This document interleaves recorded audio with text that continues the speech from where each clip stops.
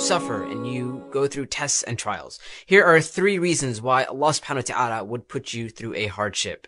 Number 1, Allah subhanahu wa ta'ala wants to remove your sins in this life and not in the akhirah. We know that the Prophet sallallahu alaihi wasallam told us that not a single calamity, not a single hardship is experienced by us except that Allah removes some of our sins because of it. Even the Prophet said, even a pricking of a thorn would relieve us or would remove some of our sins. So Allah subhanahu wa ta'ala doesn't want to punish us in the akhirah, and obviously we know the worst way to have our sins removed is to be punished in the hellfire. And so before any of that happens, Allah puts us through these hardships to cleanse us and cleanse us of our sins. Number 2, Allah subhanahu wa ta'ala wants to provide us with taqwa.